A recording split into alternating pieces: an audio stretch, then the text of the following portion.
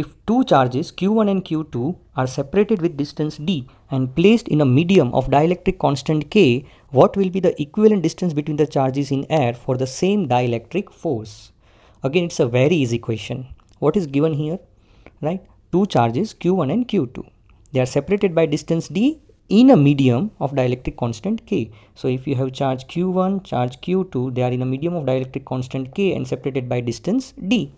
Then the force between them is given by k q1 q2 by k into d square. Here the capital K is dielectric constant and this k, small k, is the Coulomb's constant.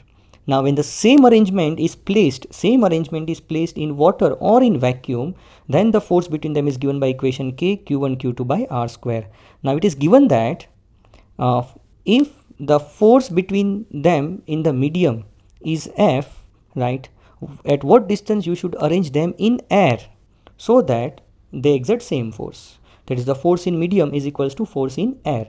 Now force in medium is given by this equation k q1 q2 by k d square, and that is equals to force in air is given by this equation k q1 q2 by r square. So k q1 q2 cancel, so k d square is equals to r square. So if you make r as a subject, then r is equals to root k into d.